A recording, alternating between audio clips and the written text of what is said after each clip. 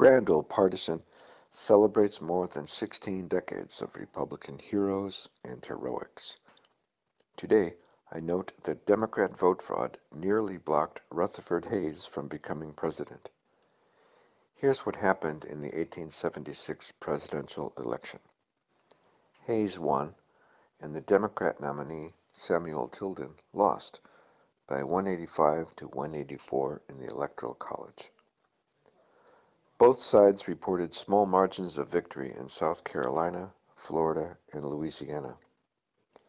History books written by hordes of Democrat professors since then obscure the fact that, at the time, it was obvious that Tilden's alleged victories in those disputed states were the result of Democrat vote fraud.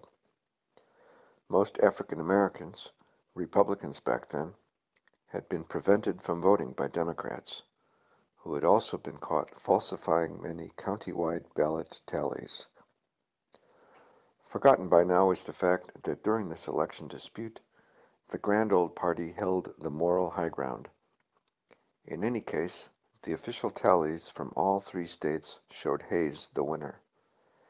Tellingly, the 1880 Democrat platform accused Republicans of having cheated their way to victory in only two states, tacitly admitting Democrat vote fraud in at least one. To avoid trouble from Democrats, the Republican candidate was sworn in a day early at a White House ceremony on March 3, 1877. Administering the oath of office was Chief Justice Morrison Waite. Hayes later repeated the oath publicly on taking office. If the Republicans had indeed stolen the election, why did Rutherford Hayes become such a popular president? He could easily have been reelected, but decided to retire. In his place, the nation elected another Ohio Republican, James Garfield. If the Democrats had really been cheated, why didn't Samuel Tilden become a hero?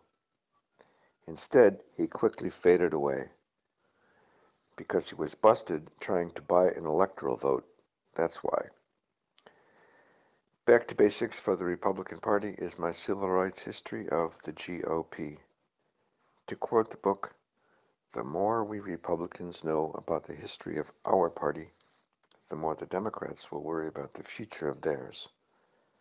For more information, see grandoldpartisan.com.